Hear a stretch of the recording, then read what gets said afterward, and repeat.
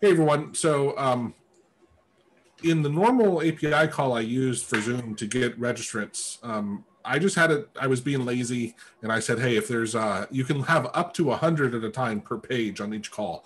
And for a long time, we were easily below 100. So I said, whatever, it's fine. Although I did build some logic to say, hey, if it's over 100, let me know that. Don't just stop going because I need to know that.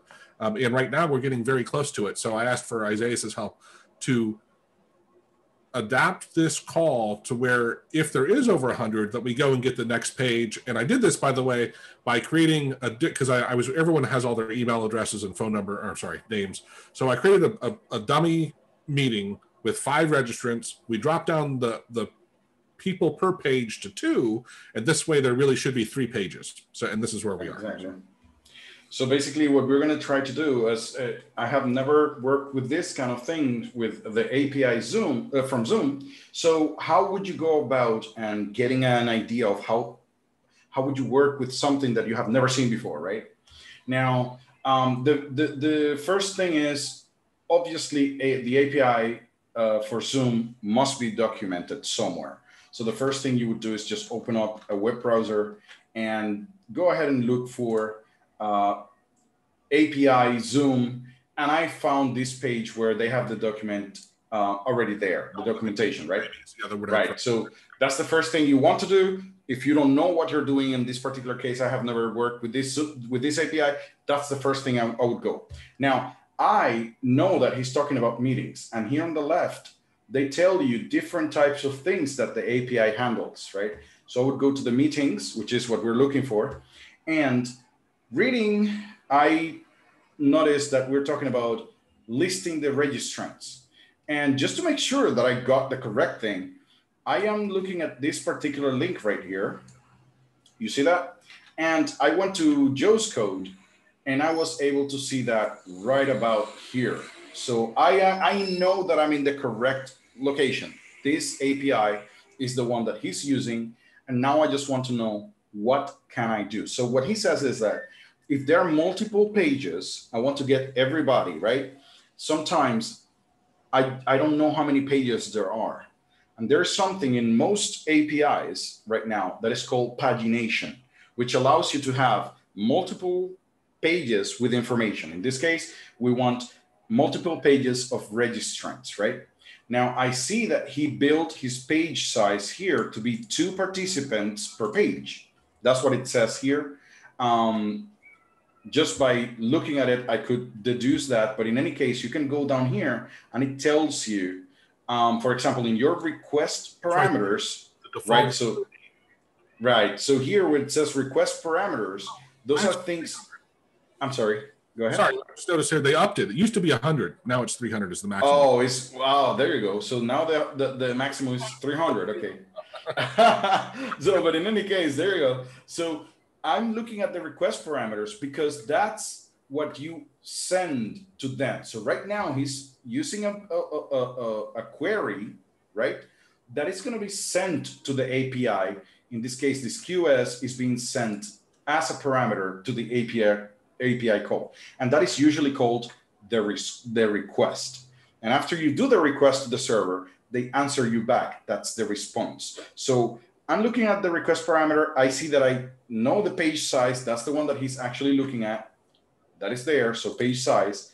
But there's another option there that it says next page token. And this is the pagination. Usually when you want to have different pages, when you send a request to the server, when they answer you back, if there are many pages, they send you a token for the next page. And that's what you would pass on your parameter. So what I want to do is just grab the first page, grab everybody in there. Now the next page token, I'm going to send it as a request for the second page. So every time I work with one page, I make a request for the next page. That's what I'm thinking about. So I make my first request, work with the response.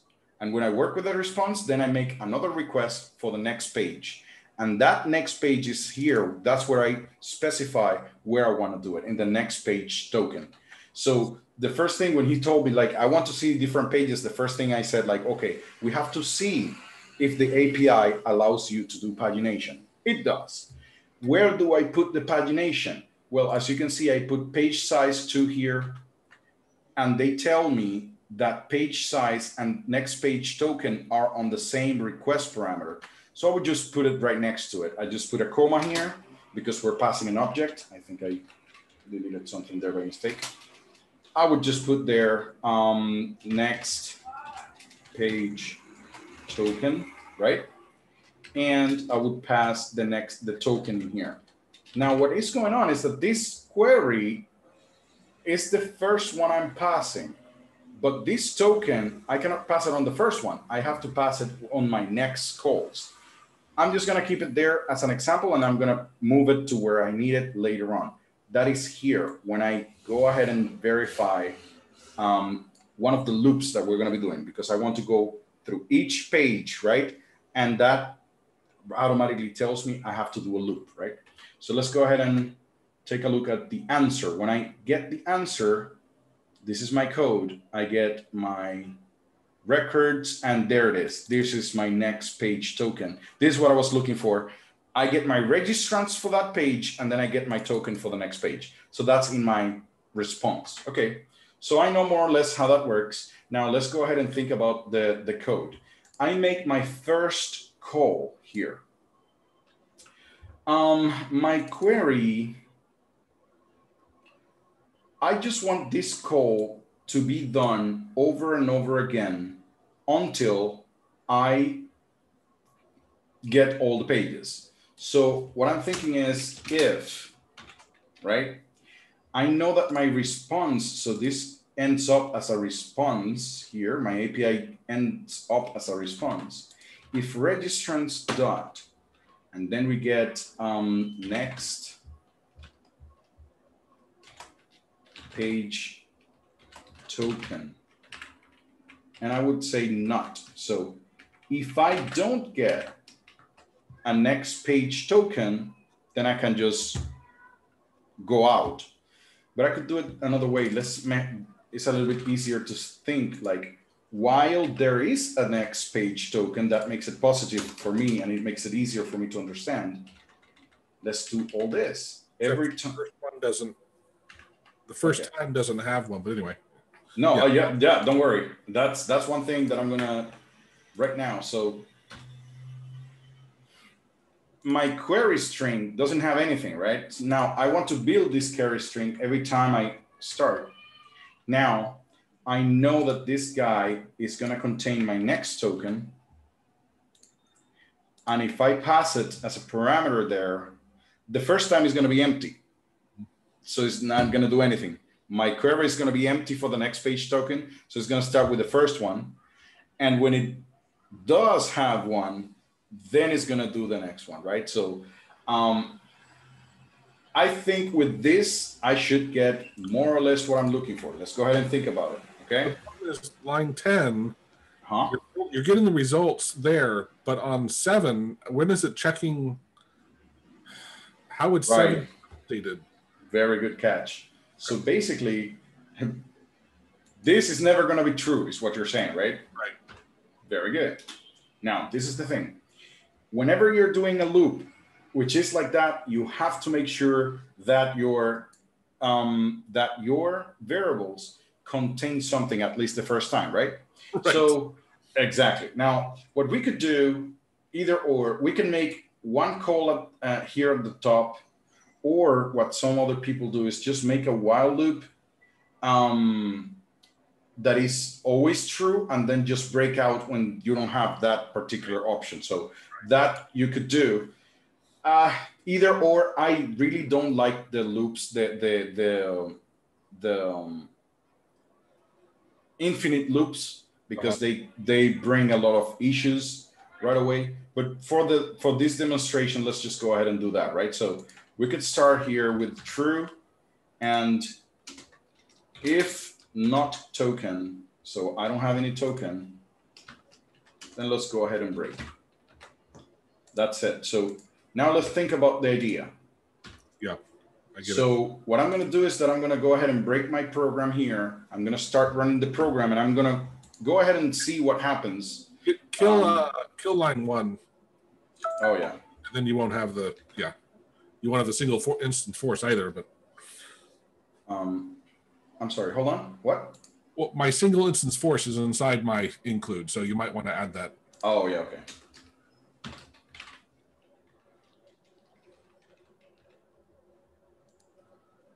Right, so we're calling a non-existent function. Oh, because you're using VS Code. Oh. It's not using my default. Okay, so let's go ahead and do that on the, well, the reason why I wanted to do this is that I wanted to step through the code, right? So let's just go ahead and include it. Just hold on. Yeah, okay.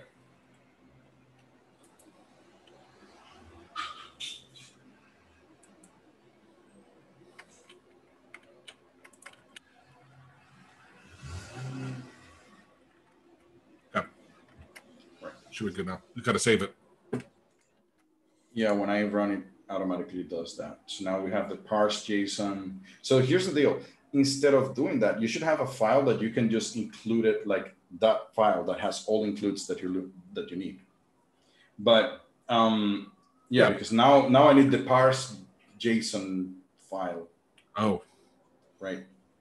Parse JSON. Yeah, that's very, very complicated. Or I could hold on. Can I just include that library? That's the path. Right. So just include that library, right? So I would do like include. I just include the library, and now whenever it asks me for something, I just include it like that. And that's it. It should work out. So object to string. So no. I just wanted to.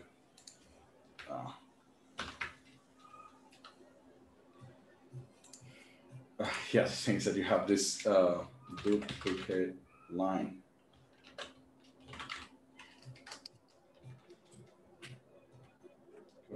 That right. So now we have here. What was it? Object string to string. Let's try it. Right, there we go. So now I'm gonna go line by line just to see if my logic is correct, because usually when we code like this very quickly, your logic might fail. So better good just to go step by step. I know that I'm gonna be reading the INI file. I have my meeting. As soon as I read it, this variable should contain my meeting number. So that's good. Now my endpoint says everything is good there. So now we enter a very dangerous loop now. Now when we go here, that's the problem. You see, my logic is, so yeah, the logic is maybe do it at the end, right? So first do the first call and then check if it is not there, right? We will see how this is going to be. So that's the reason why I don't like the while loops and stuff. I think you do like an until, while loop until. I will check on that. There's an option that we could loop until something is not true, right? So we could do that instead of doing what I'm doing, which is just a hack. So let's go ahead and do that again. We go enter. Now we have our registrants. Now the reason why I wanted to do it this way is because now you could take a look at the object itself. Now we have a next page token here, right? Now I'm gonna get my for loop in there. I'm gonna break outside of that loop. So I wanted to do everything, right? That grabbed my information. I don't see it, but okay. And now I have my next token. I do have a next token, so it's not gonna break. Now it's gonna continue with next one, right? So now we're gonna continue.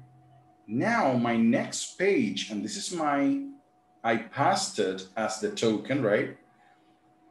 I should get, let's see what I get on the registrants. Now the token changed. I could see that the token changed. And now I have, so I have Joe Glines there. Oh, so all of them are gonna say Joe Glines, right? No, if you expand it, so that's see it has the +2. So there's oh yeah, so okay. So this one is going to be +3. The other one is going to be +2. Okay, fine. So we do those two. Okay.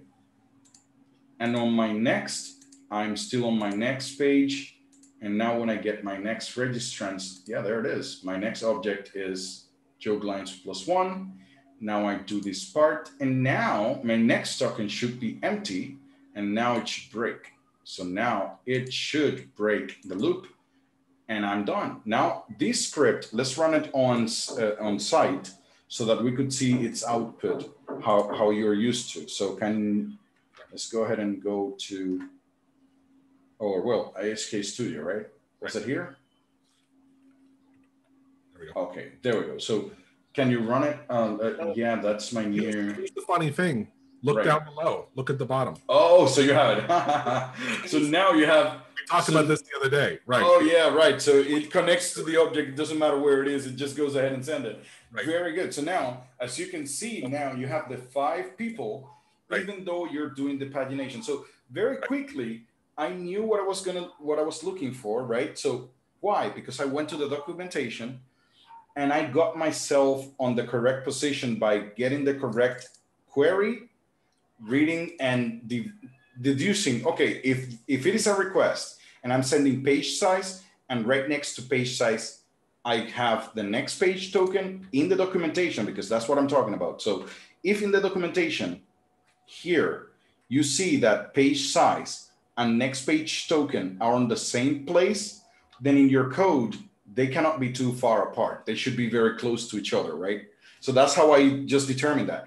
I had never seen this before. And what's interesting to me, which I did, because sometimes this will fail, passing the next page token the very first time, I was like, well, wait a minute, it doesn't have one on your very first call. Like, right. Is that going to break it? But it didn't. No, it doesn't, because if it is empty, it says, well, you didn't pass anything. I'm going to send you the first page. Now, I do have a question, and it is because we were talking about probably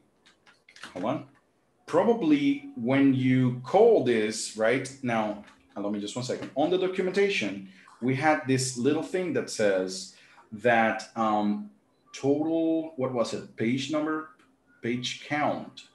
Yeah, but this guy. So this page count tells me exactly how many pages there are, right? So instead of an infinite loop here, which is a while loop, right? I could just use loop, right? And it is just going to be for registrants page count, right? I could do that, but I have to make the call first, right? Yeah. Okay. Right. So I would have to do the call first, have a call outside. Yeah. So I would have this, like, my call outside would be, let me see, hold on.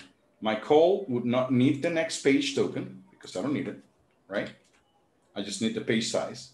And I just need the page count here.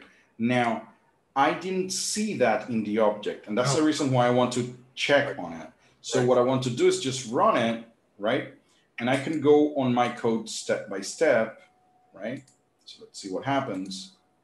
Let me see if I get my registrants object. So I have my registrants object. Now I want to see if there is no. So I've got the total records, I've got the page size, I've got the next page token, but I don't see page count. Right.